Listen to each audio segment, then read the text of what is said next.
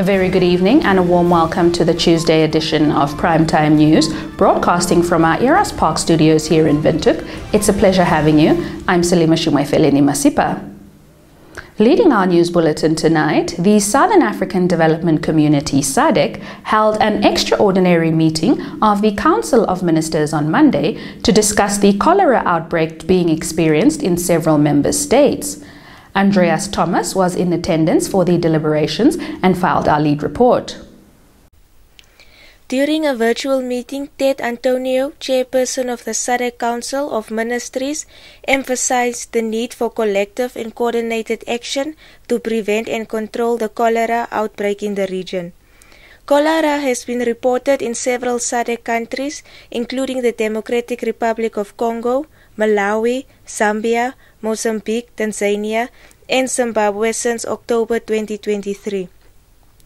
SADC Executive Secretary Elias Magosi highlighted that the World Health Organization classified the global resurgence of cholera as a Grade 3 emergency last year. This classification signifies the highest internal level of a health emergency, necessitating a comprehensive response at national, regional, and global levels.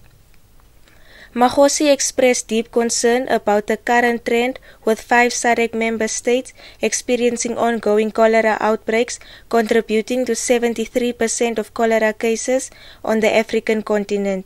He stressed the urgency for the region to address the situation collectively. Daniela Isaacs reporting for Primetime News. Staying atop health matters, Health and Social Services Minister Dr. Kalumbi Shangula says the Namibian government is committed to ensuring that all treatment success rates for leprosy remain high to prevent reinfection and community transmission. Once again, Andreas Thomas brings us this report. During a speech commemorating World Leprosy Day at Katima Mulilo on Monday, Health Minister Shangula announced the development of tools within his ministry to ensure periodic reassessment of leprosy survivors. He emphasized the commitment of providing treatment for those diagnosed with the disease. The national guideline presented by Shangula is aligned with the latest World Health Organization standards, reflecting Namibia's dedication to addressing leprosy as a public health priority. In the previous year, 22 leprosy cases were recorded until September, with 7 reported in the Zambezi region, 11 in the Kavango region, 3 in the Oshana region, and 1 in the Omusati region. Dr. Douglas Muswe, the senior medical officer at Katima Mulilo State Hospital, underscored the urgency of reassessing existing programs due to the underreporting of leprosy cases. He expressed concern that the recorded numbers might underestimate the actual prevalence with communities. Namibia classifies leprosy as an endemic, particularly in the Zambezi and Kavango regions. Dr. Muswe advocated for the implementation of community-based programs to effectively address leprosy, recognizing the importance of reaching affected individuals beyond formal healthcare reporting channels. Daniela Isaacs reporting for Primetime News.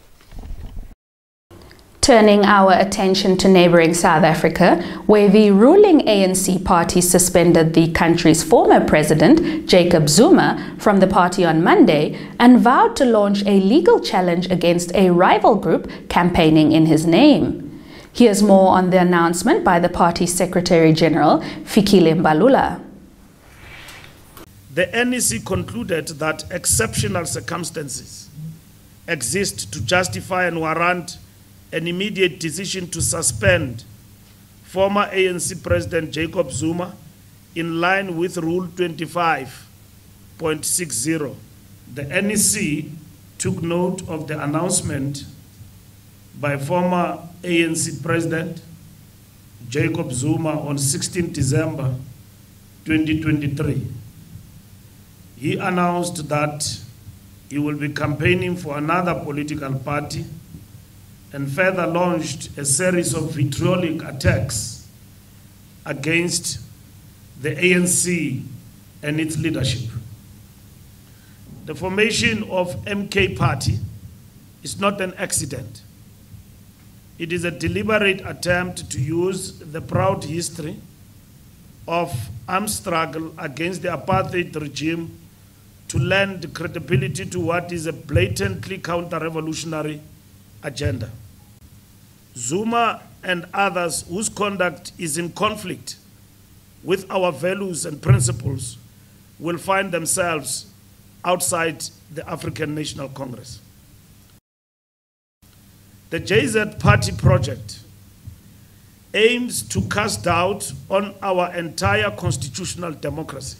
In this regard, in assuming this reactionary public posture, former President Zuma is actively asserting himself as the figurehead of counter-revolution in South Africa. On to developments in the Middle East. Undercover Israeli troops raided a West Bank hospital and shot dead 3 Palestinians earlier today, the Palestinian Health Ministry said, while the army said the 3 belonged to a Hamas terrorist cell. AFP brings us more details.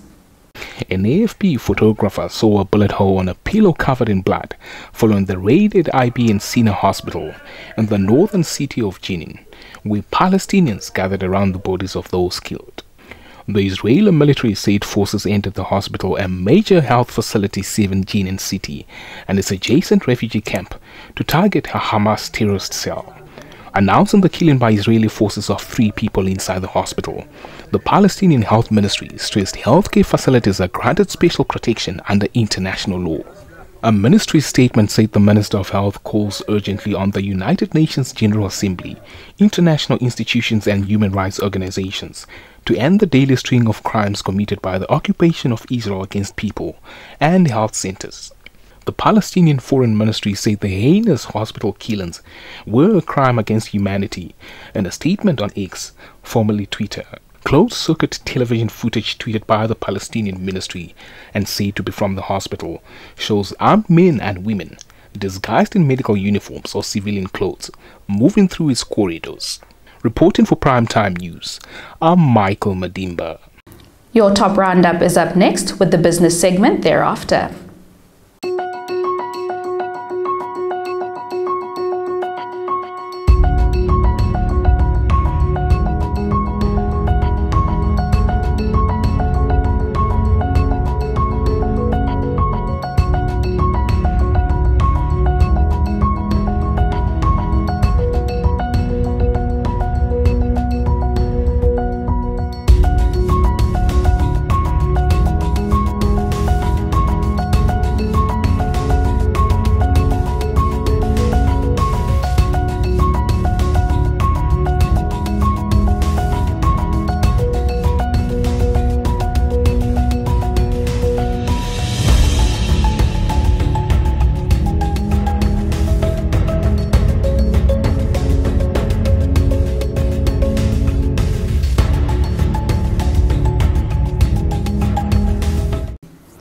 Welcome to Primetime Biz, your premier source for all updates business and economics related.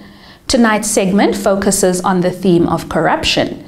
The Anti-Corruption Commission is hosting an anti-corruption framework workshop in Windhoek this week in partnership with the Technical Assistance and Information Exchange Instrument of the European Commission. More from this insert.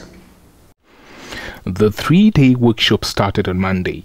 Its objectives align with the execution of the National Anti-Corruption Strategy and Action Plan of 2021 to 2025, with the focus on Act 2.1.3, which focuses on establishing a comprehensive framework at national level to conduct corruption risk management within public entities. The workshop also aims to provide expert and practical support to Namibia in developing the national framework for conducting corruption risk management bodies.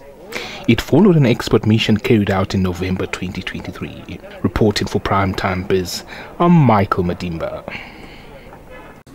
On to neighboring South Africa, where global corruption watchdog Transparency International revealed earlier today that South Africa's Corruption Perception Index has dropped to its lowest in 12 years and was below the global average. AFP brings us more details. Transparency International said since Corruption Watch started tracking its progress on the index 12 years ago, South Africa has never scored as low as 41 until now. The NGO notes that with the general election due this year, the Southern African nation's image has been stained by a lackluster economic record and allegation of corruption and cronyism. Support for its ruling party, the African National Congress, which has been in power since the start of the democratic rule in 1994, has dipped below 50% as the campaign heats up. The Corruption Watch statement said it is one of 23 countries that reached their lowest ever scores this year, stumbling into the category of flawed democracies. According to the report, 80% of the world's population lives in countries where the score is below the global average of 43. The Corruption Perception Index scores 180 countries and territories around the globe on perceived levels of public sector corruption according to experts and business people. Up next is tomorrow's countrywide weather forecast, followed by a roundup of the latest economic news.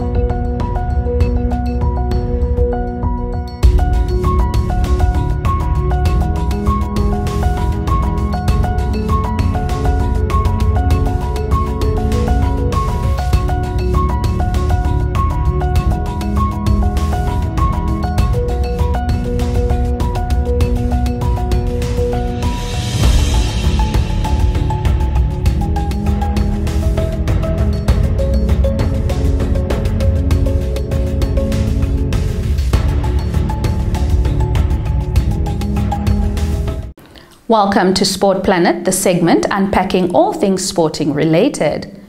The segment commences locally. The Namibia Volleyball Federation has secured a sponsorship deal with mobile telecommunications giant MTC to the tune of 3 million Namibian dollars for the next 3 years.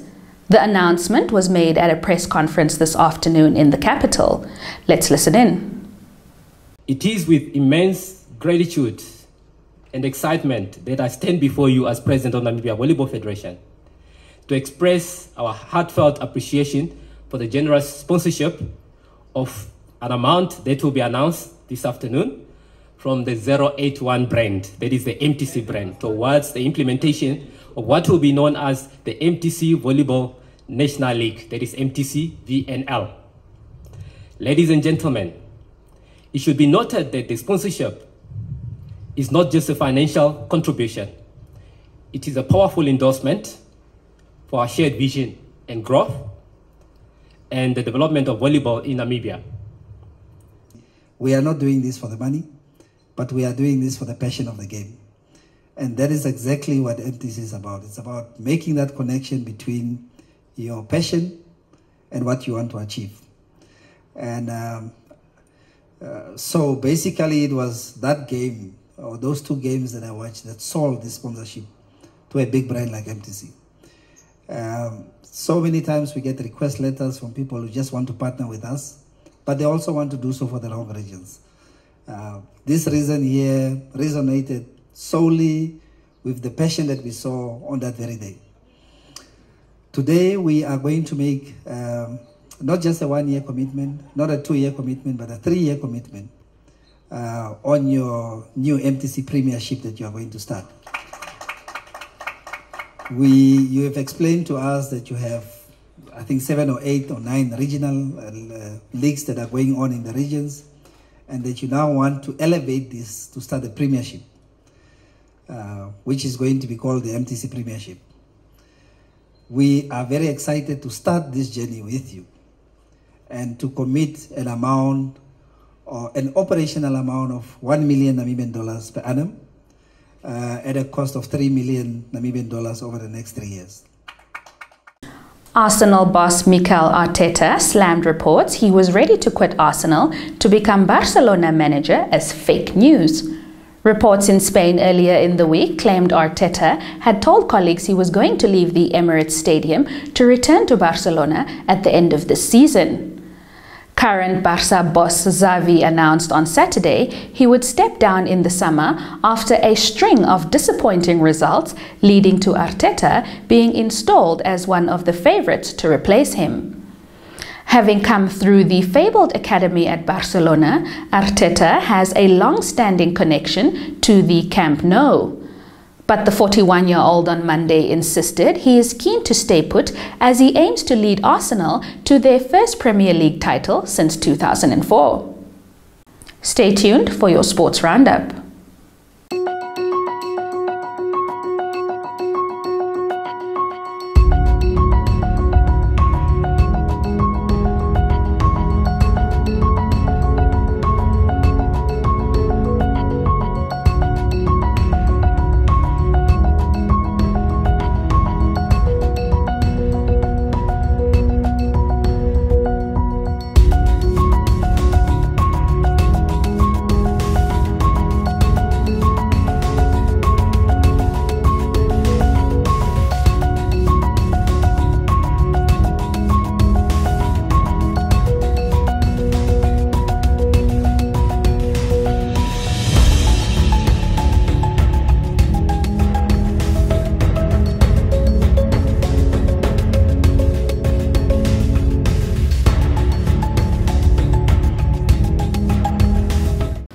This is where we conclude this evening's broadcast.